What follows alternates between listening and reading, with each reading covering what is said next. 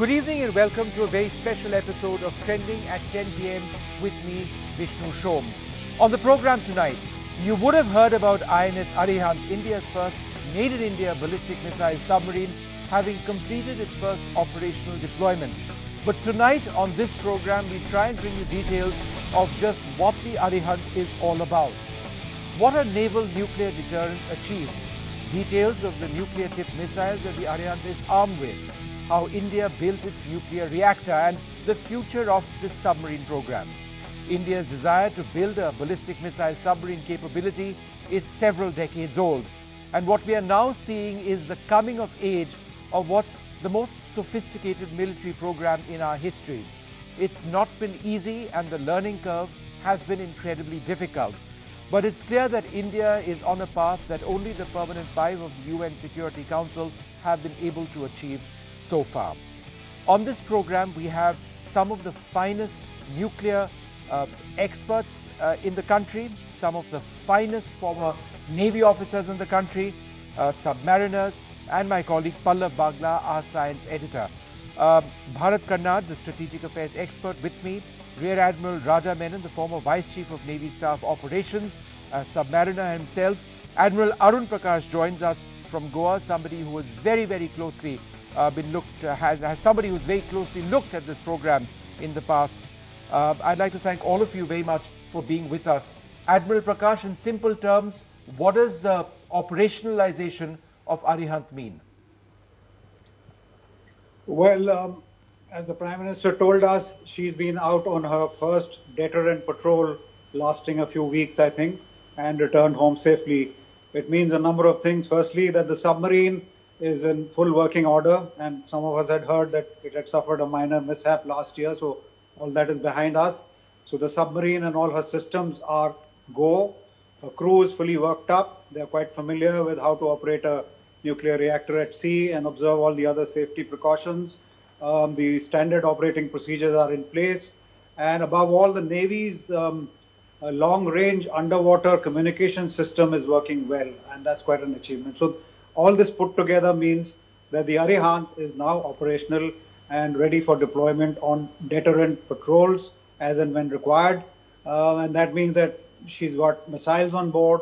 We'll talk about the range later on, but she's got missiles on board which can be launched when the Prime Minister gives the command.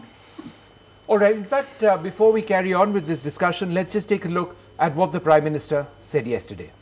Arihant Bharat के दुश्मनों के लिए, शांति के शत्रुओं के लिए एक खुली चेतावनी है कि वे भारत के खिलाफ कोई दुस्साहस न करें।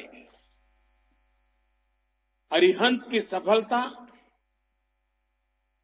न्यूक्लियर ब्लैकमेल का माकूल और मुंह तोड़ जवाब है। Mr. Karnad, let me come to you next. In terms of the various technologies which have been developed, it's not just missiles, it's not just the reactor, it's the coming together of a system. How does this all work together? Look, I think the most important thing about the ATV program now, the SSBN program, is that we have gone indigenous as far as and have acquired the capability for converting a design into an engineering design and then actually constructing it. And that's where I think Indian companies like Larsen Toubro, that is the primary contractor for putting things together, have acquired a great deal of experience. This, I think, is the most important thing. The platform, of course, is as Admiral Arun Prakash said, it's a survivable, invulnerable platform for second strike, which is going to be the ultimate deterrent that the country will have. But the most important thing, as far as I'm concerned, is the capability for indigenized production of submarines generally. What this means is, and I hope the Navy and the Indian government sees it this way, that we have now the capability in country for producing submarines. So we don't have to go abroad on the 75I conventional military submarine. When you can build a more complex nuclear-powered submarine, conventional submarine is much easier to craft at home. The only thing is we need to do is just buy a design and not the whole thing, because other than very select technologies. So we should go the way the US Navy has gone in the past. Not the US Navy. US Navy completely. They don't have diesel electric submarines. Well, yes, that is a step up function. And I don't think the Indian Navy is there yet. Right. That'd be the right thing to do for a maritime country such as ours. But the thing is, if you're going to go conventional nuclear, conventional submarines, then we ought to be able to make them. Okay. When we make the more complex nuclear submarines, we can certainly construct and produce fully a conventional submarine like the 75I program the Indian Navy has on its anvil. Admiral Menon, as a submariner yourself, tell us about the incredible skill that would need to go into operating the nuclear reactor on board the submarine, the weapon system, and of course the ballistic missile weapon systems on board. What level of skill would the crew on board, the commanding officer, the first officer and the others, necessarily require to operate something like this safely for an extended period of time? This is an extremely complex engineering task, and the standards of engineering required to run a reactor underwater on a stop and go manner and not on a stable platform requires an extreme degree of skill, and the personnel chosen for this are put through some very rigorous training, for which the original tradition was set by Admiral Rickover in the United States Navy.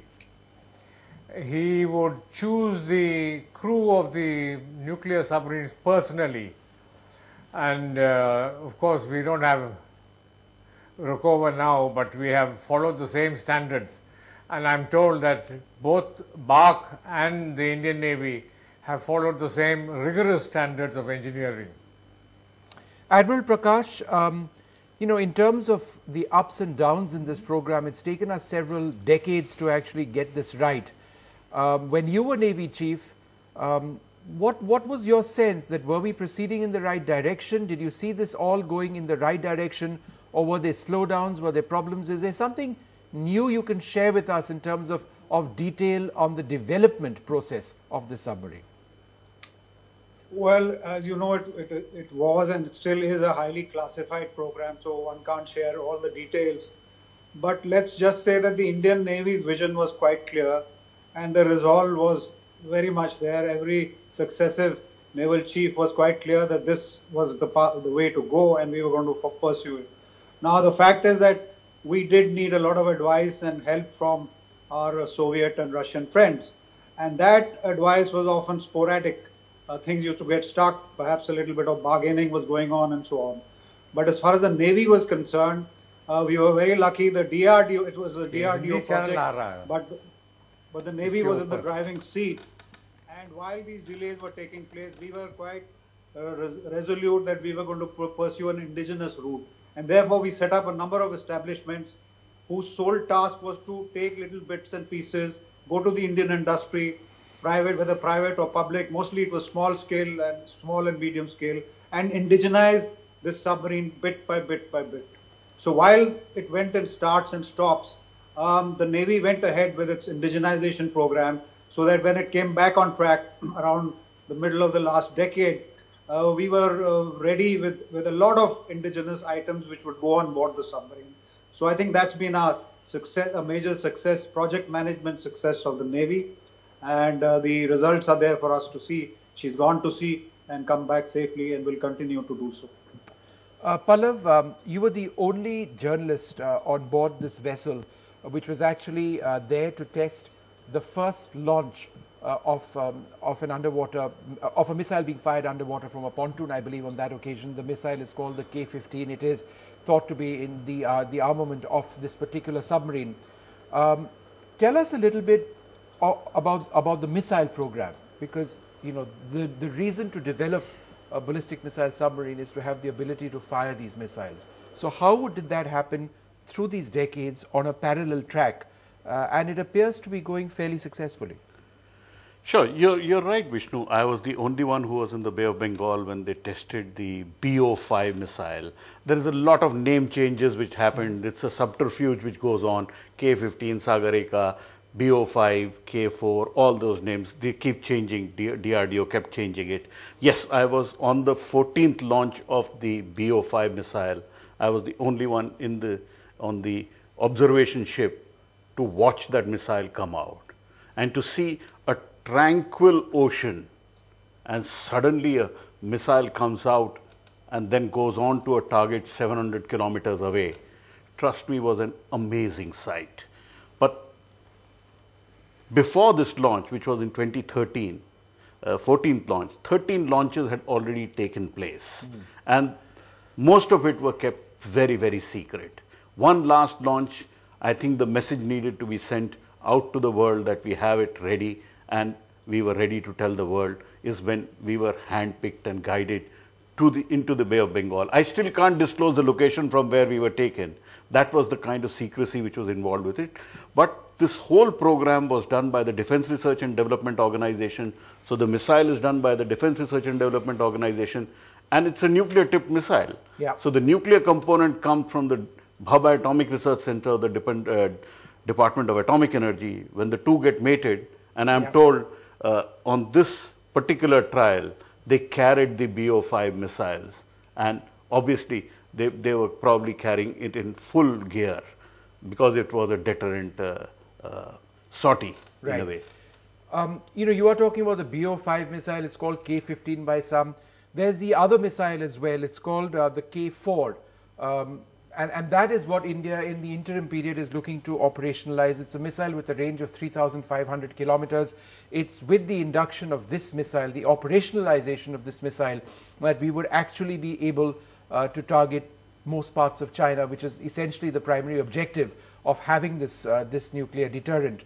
But before we speak a little bit more about that missile and the future of the missile and the submarine program, let's take a look at Pallav's report from on board that ship when the missile was fired, and also the reactions of the scientists on board, scientists who were actively involved in the process of developing it.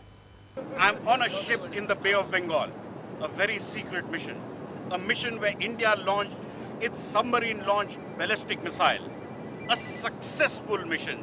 I have with me Mr. A.K. Chakravarti, who is the director of the Defense Research and Development Laboratory in Hyderabad, and also the father of this missile program. Dr. Chakravarti, what was the flight like and how was it successful?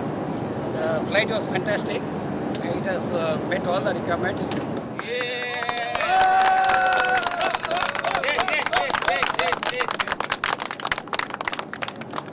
Nothing better is possible, and accuracy of terminal accuracy is just fantastic. It's a little embarrassing also, the terminal accuracy. But a very fantastic flight right from the beginning, and you had a nice campaign. Right from the morning, everything went off flawless. We had many people working here from various departments, and we have worked with a fantastic team spirit and the coordination, and the ultimate result is superb. You're saying Arihant in a state of operation? I think so. So the missile has been mated with the submarine, and it's now roving in the seas. I don't think to that extent, but otherwise it is mated and tried. Have you fired from the platform, INS Arihant platform, the SLBMs? Yeah, from stationary as well as from that also we have tried. Successfully? Obviously. Oh, outstanding. All right, a look over there at the reactions coming in, the genuine sense of almost disbelief that, look, we've actually managed to do it. But since then, there's been so much more that has been developed. Now, one of the reasons why this is a fairly extraordinary development is because there are just a handful of countries which have mastered the art of building, engineering, and operating ballistic missile submarines. These are the most sophisticated weapon systems which have been devised in the history of mankind. And let's just play out a couple of images of some of the submarines being operated by some of the other countries. China has deployed its newest class of submarine, the ballistic missile submarine, the Type 94. You can see that on your screen. This is a submarine which obviously has ramifications for India, indeed for China's adversaries such as the United States. The French have operated the Le Triomphant class of ballistic missile submarine. The Royal Navy presently has the Vanguard class, which has been in service for more than a decade. They are looking to replace it with another class in the near future. Russia has a brand new class of ballistic missile submarine. It's called the Bore class. One of these at least is already in service. And the United States for a couple of decades has been operating ever improving variants of its Ohio class ballistic missile submarine. And to add to that list now is India's own Arihant class. Admiral Menon, Arihant is number 1. There is also Arighat, which is number 2. That's we are told already in a fairly advanced stage of testing. That's right. But we also have what's called the S4 and the I beg your pardon, the S2, is it? S4 star. S4 and the S4 star. These are unnamed at this stage. Those will be substantially larger submarines, right? So it's a process of evolution. Yeah, it is a process of evolution. The assembly line is running. So we took 18, 20 years since overt nuclearization for the first submarine, but the second submarine will come out much quicker, and the second and third and fourth will come out much quicker. And I want to say this, that all countries before us have gone in for a nuclear-powered submarine without ballistic missiles initially. We are the only country that have gone in for a nuclear-powered submarine with ballistic missiles. And that is because we wanted to field an underwater deterrent as soon as possible. In that sense, we are path breakers in this.